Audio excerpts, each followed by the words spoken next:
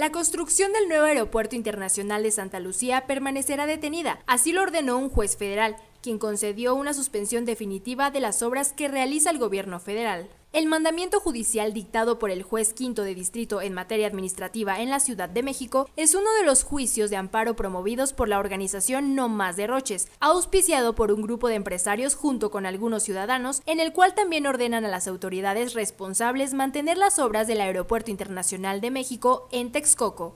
El Poder Judicial de la Federación debe determinar si la decisión del gobierno cumple con los principios constitucionales del artículo 134, donde se establece la eficiencia, eficacia, economía, transparencia y honradez en el gasto público. Esta orden se suma a lo resuelto por el Sexto Tribunal Colegiado en materia administrativa al resolver un recurso de queja por el mismo asunto. Cabe recordar que el Poder Judicial de la Federación ya había otorgado suspensiones definitivas en 6 ocasiones en contra de la construcción del Aeropuerto Internacional de Santa Lucía. Sin embargo, condicionaba el desarrollo aeroportuario a que se obtuvieran todos los permisos ambientales, seguridad, viabilidad aeronáutica, entre otros. Es decir, una vez obtenidos todos los permisos y estudios en dichas materias, que en su mayoría dependían de la propia Administración Pública Federal, el gobierno estaría en posibilidad jurídica de iniciar la construcción del aeropuerto sin importar que los juicios de amparo no hubiesen concluido aún. Sin embargo, esta suspensión ordena mantener en el estado en el que se encuentran las obras hasta que se resuelva el juicio de amparo,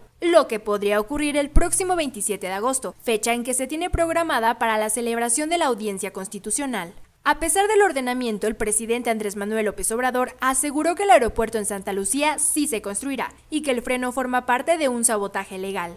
Ya es como deporte nacional el presentar amparos en contra de todas las obras que estamos haciendo. Son tácticas dilatorias, chicanadas, para que no se haga o demorar la obra. Un llamado también ya a los que no pudieron hacer el negocio, entre comillas, que le bajen, ¿cómo es que se dice ahora? Una rayita. Cabe mencionar que este recurso forma parte de los 80 concentrados en el juzgado contra la cancelación del proyecto aéreo en Texcoco. Con información de Denis Mondragón, reportó para Canal 6, Yeselín Trejo Miranda.